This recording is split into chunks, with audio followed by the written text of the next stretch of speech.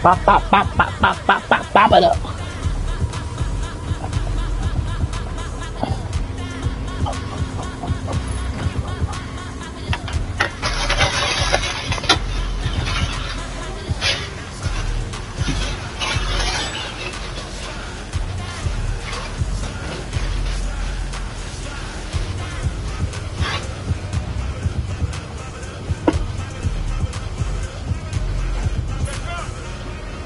I'll come popping up. This pass. Oh, you got ball, Train.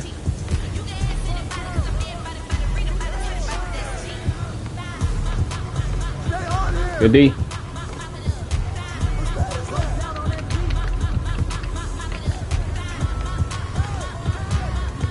I'm going. You got him. Stay with it.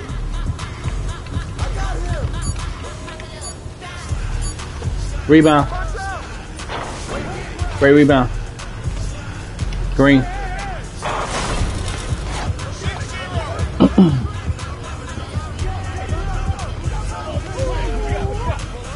You got to stay with it. Stay with it.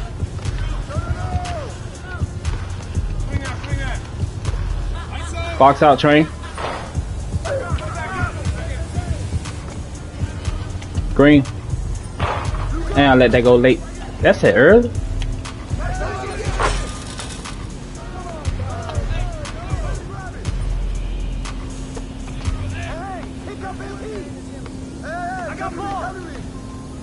Good pinch.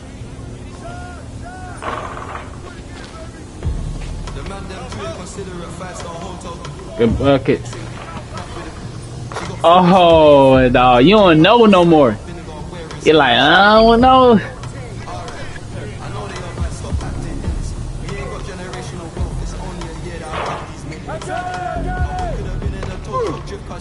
Pick that up. Good pass. Good shot.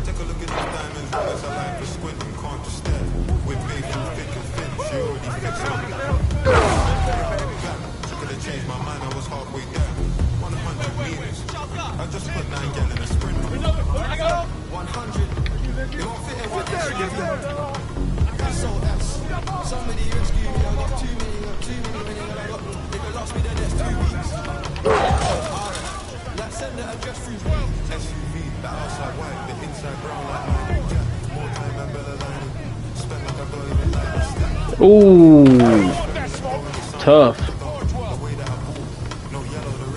Route me, K. Train, go through.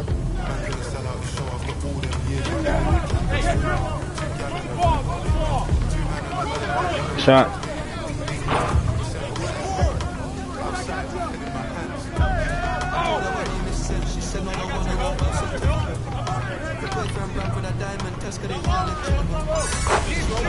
Good shot, good shot.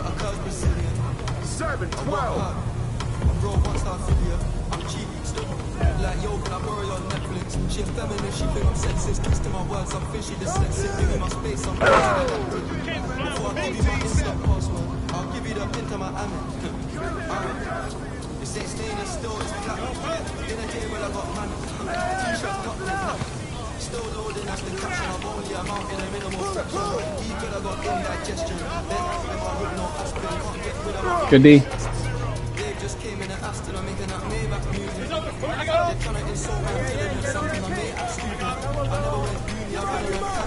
Rebound.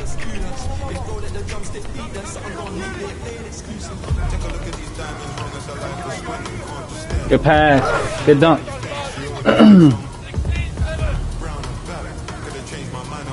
Good steal.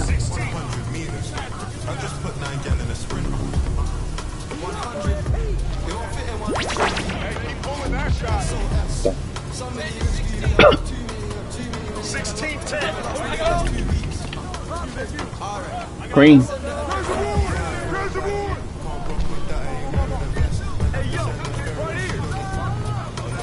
Good teamwork.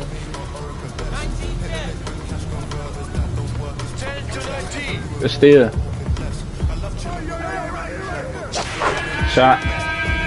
Good stuff.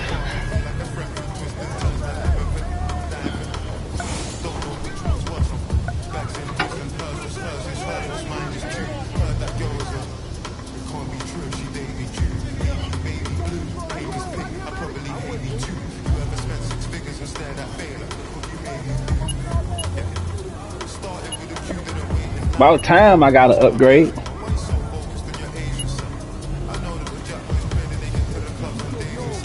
Alright, what can I boost up?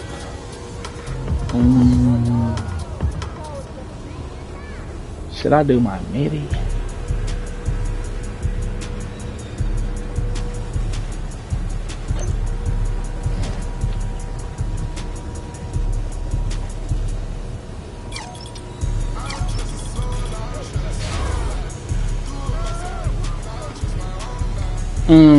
I forgot I ain't got no VC.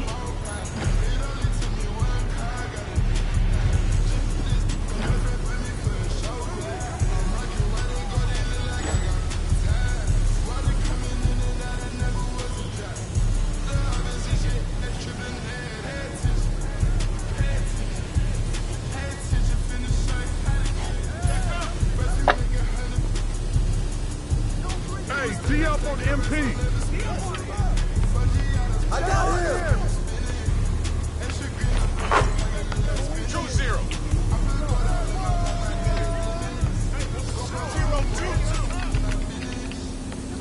Hold him.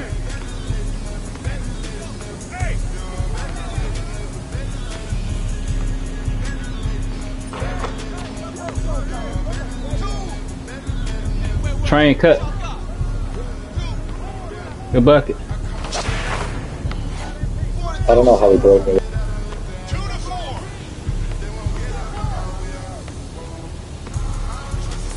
Good D.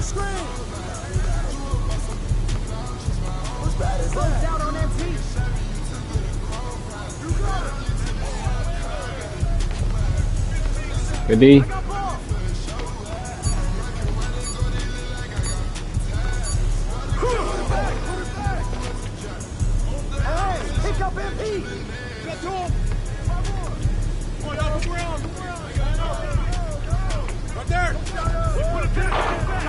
Good rebound. Good shot.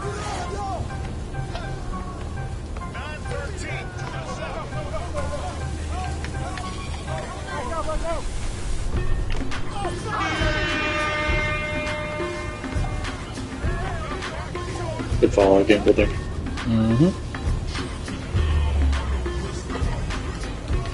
I'm going under. Good. Perfect.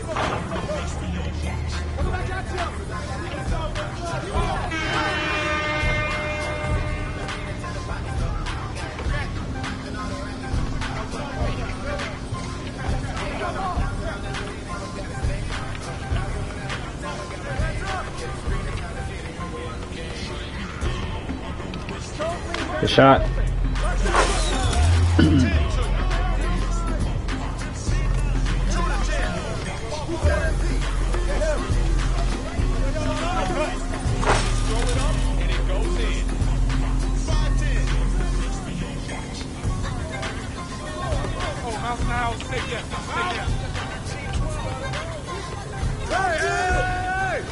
Shot.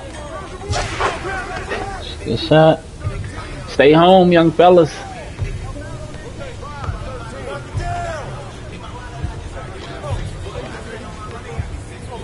That's a good shot. Beat though. Green.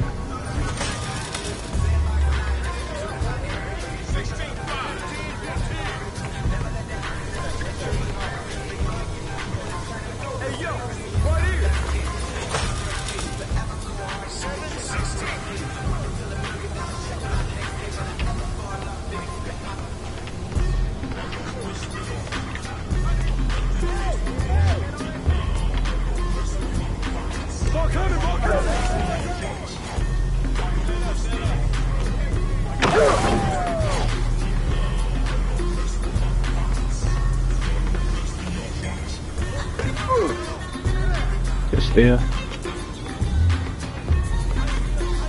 Good steal.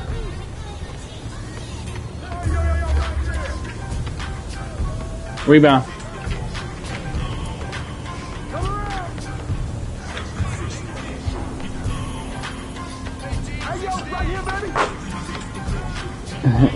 She been good the whole way here. Huh? Oh.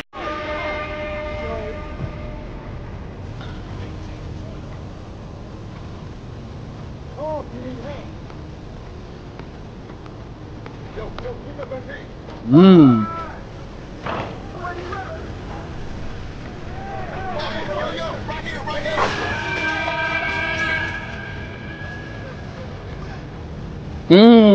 Nice step back there, buddy. So he gotta make that though.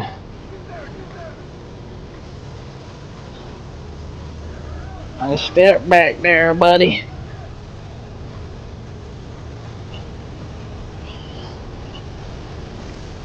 Okay, train 2 for 3. Alright.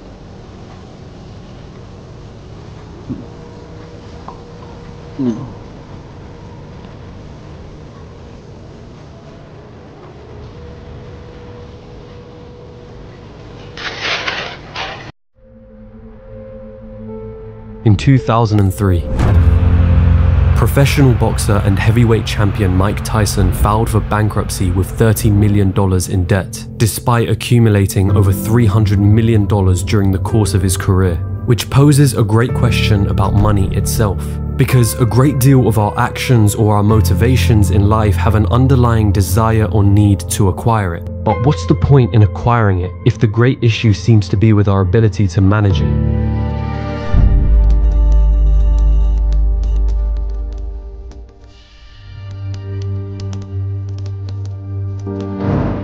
Americans now have the highest credit card debt in history. Translation: you didn't learn anything! Debt is an invisible burden being carried by the country's most vulnerable. Of course, these statistics are reflective of the UK and the US. But consider for a moment your own attitude towards money and how money exists in your own life. What is money to you? Does it seem to enter your life and immediately leave once you have it? Has it ever placed you in a vulnerable position? A vulnerability that drew you closer to a get-rich-quick scheme or a guru telling you that you can get rich if you just bought their course? Whilst my entire channel aims to tackle these topics to some degree or another, I realize that our perceptions of money are sometimes more crucial than our ability to generate it, especially when our very brains are wired in such a way that prevents us from being financially sensible. Does it really matter if you're earning more than 6 figures a year if by the end of that year you have nothing left to show for it? Where is the disconnect? It's time we solved that mystery. And not only that, but explore a better framework for understanding money, a framework commonly taught in personal finance but oftentimes missed in formal education.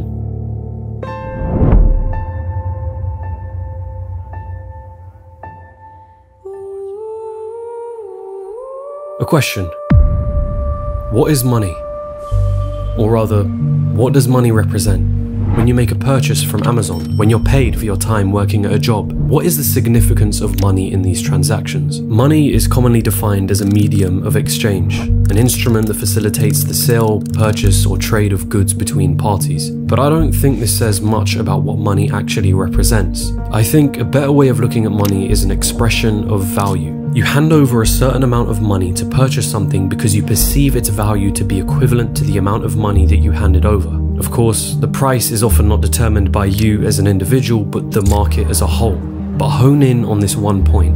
Money equals value. Why is that so important? Because often we give money a moral significance. A quote that I'm sure you've heard: money is the root of all evil. We look at someone who seems to have a large amount of wealth and think, they got lucky. Who did they take advantage of to get to that position? Who had to lose in order for them to gain? And never, what value was created in order to generate that money? Understanding that money is simply value is the best way to understanding that money is not necessarily evil, nor does it make a person evil. Sure, there are things such as scammers who convince you that what they have to sell is worth value, but that doesn't say much about money more so than it does their own morals. Money simply opens your options and broadens your horizons. The choices you make with that money have everything to do with your own moral dispositions.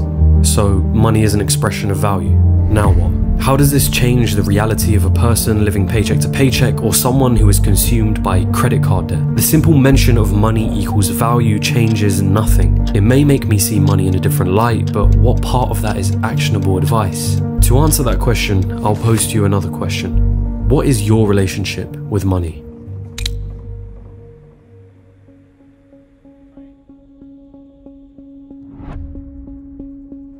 Money will come into your life and it will leave. This is a relationship that is often expressed by your income and expenses. Another practical way of expressing this, which I particularly like, is your production versus your consumption.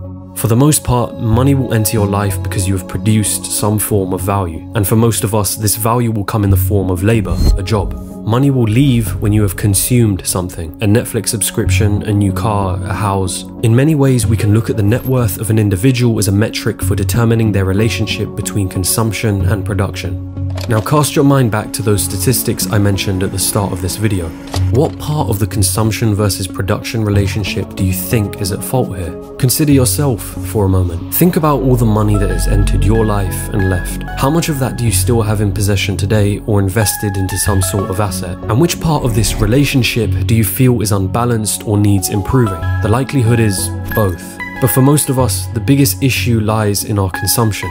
Remember the Career Builder study that found that 78% of American workers were living paycheck to paycheck? Well, it also found that of the workers who made $100,000 or more a year, 1 in 10 of them were living paycheck to paycheck. Now you could argue that someone earning 6 figures a year may still like to earn more, but when you are paid a figure that is well above the average wage and the cost of living, and yet you still somehow find a way to spend it all, I'd argue that your relationship with consuming must be fixed before you even consider your relationship with production. As any wealthy celebrity who has filed for bankruptcy can show us, production means nothing when you have a problem with consumption.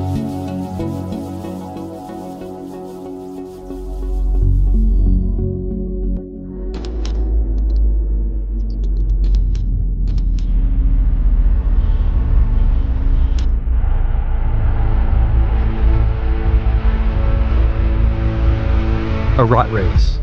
An endless, self-defeating or pointless pursuit. Sometimes the rat race is conflated with working a 9-to-5 job. It's a comparison often used by certain individuals to guilt you into buying programs and books for them. But this seems extremely unfair, mostly because it aims to villainize a job and excludes the fact that there are those who either love or are perfectly fine with their jobs, or have other aspirations aside from their 9-to-5. A real rat race is one that is living on a financial edge, being one paycheck away from broke, constantly. A feeling as though the moment money enters your life, it immediately disappears. And the more responsibilities you have, the more dangerous this relationship becomes. The loss of a job, an unexpected health accident, or any unexpected circumstance for that matter can throw your entire financial position into turmoil. And consider the mental consequences of living on this financial edge. Your job no longer becomes an option. It becomes a necessity in order to keep funding your lifestyle or to keep paying off debt.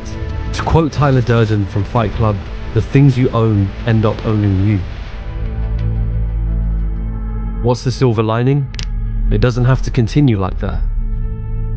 The first stepping stone in personal finance will have you drawing an awareness to your relationship with money. This is often done by journaling your monthly expenses, categorized as housing, transportation, food, utilities, entertainment, and so on. It's about understanding yourself as a consumer, but this part is tough. In behavioral finance, this feeling can often be labeled as the ostrich effect, which is our tendency to want to avoid negative financial information. It's that feeling you get when you refuse to look at your bank account after a night out, fearing what it might show. And yet once you pass this stage, it's time for you to take control over your behavior as a consumer. This often involves the idea of budgeting, deciding each month how much you aim to spend on each of these categories and sticking to it. It's about systematically looking at what you consume and finding ways in which you can minimize these things to ultimately live below your means. In other words, having a lifestyle that still leaves you with enough money to save and invest in some form or another. It's also important to note that before you ever decide to invest, one of the most common practices in personal finance is to keep an emergency fund, a specific amount of savings that you hold on to in case of an emergency. This fund would typically hold 3 to 6 months worth of expenses. The idea, however, of living below your means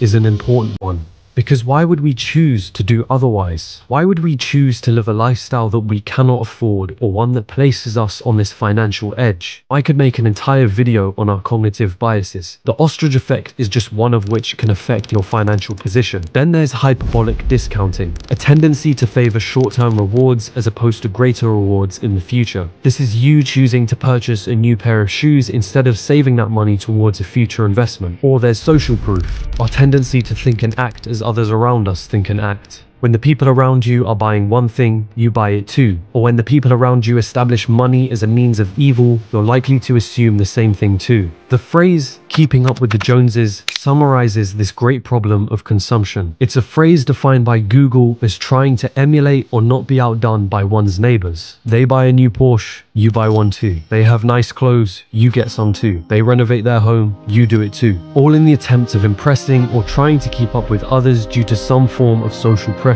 Only in today's world, the Joneses are not literal neighbors. They're far more present than that. We are all vulnerable to social approval. We really care what other people think about it. But the problem is we're measuring our self-worth by how many people like what we're posting. Governor of the Bank of Canada stated it succinctly. For most Canadians, debt is a fact of life, at least at some point.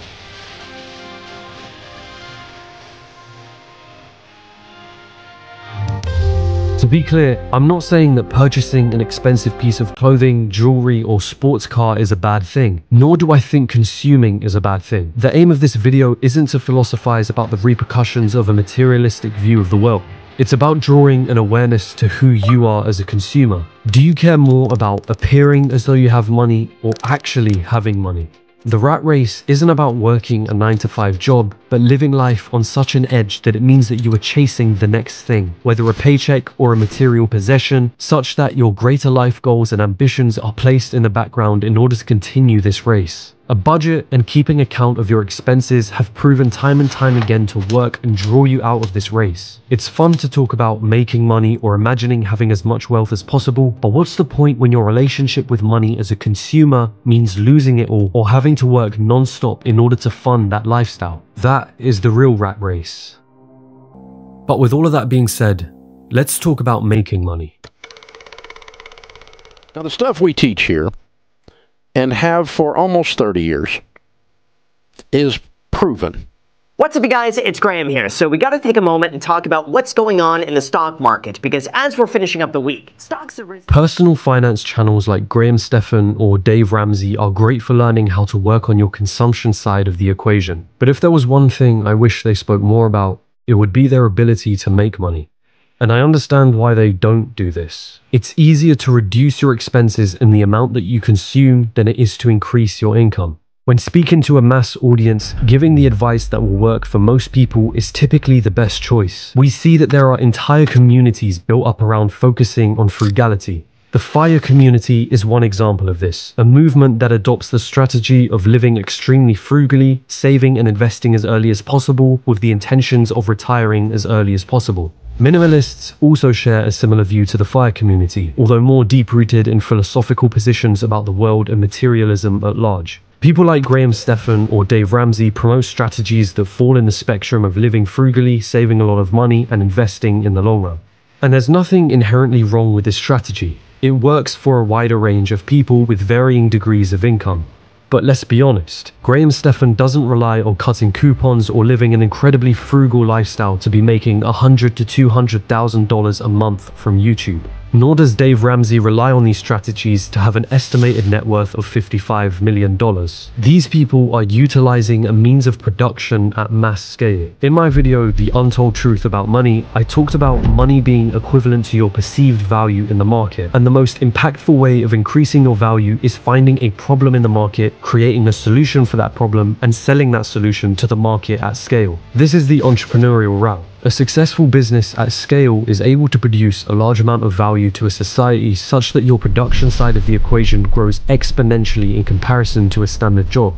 But this isn't a route that everyone can take, nor should they try to. It's about reflecting on your own capabilities and whether entrepreneurship is best suited to your direction.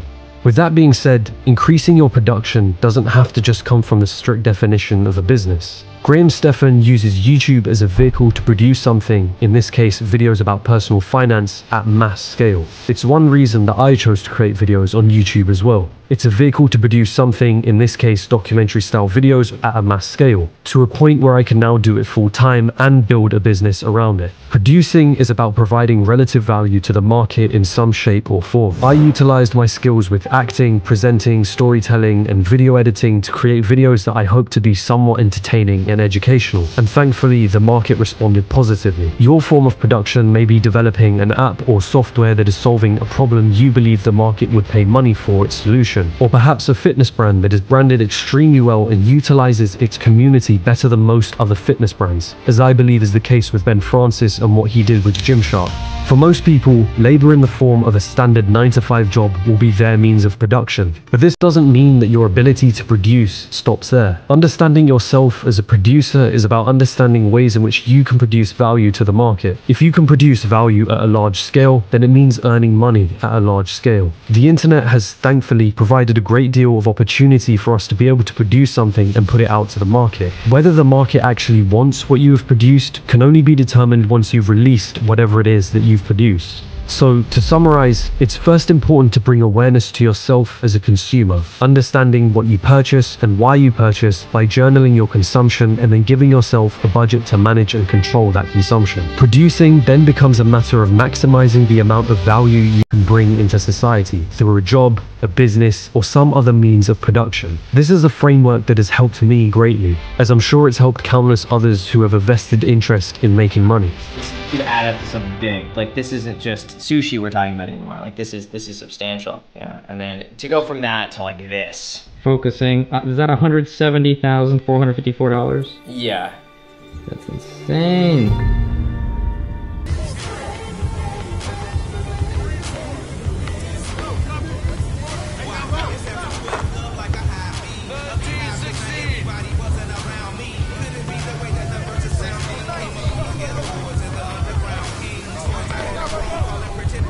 Yo, hold it.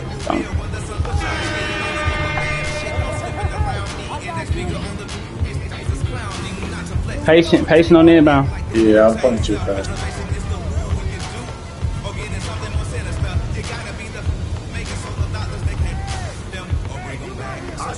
Patient.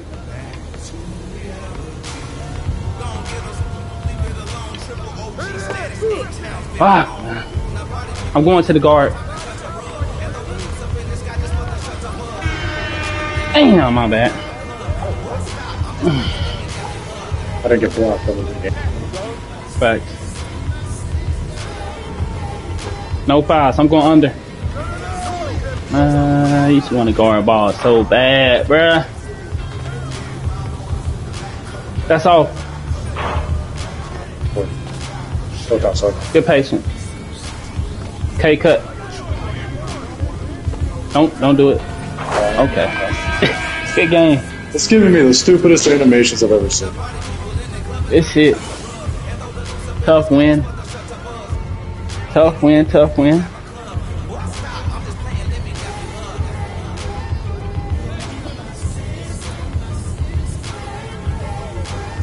You know he in the chat talking. Comp game.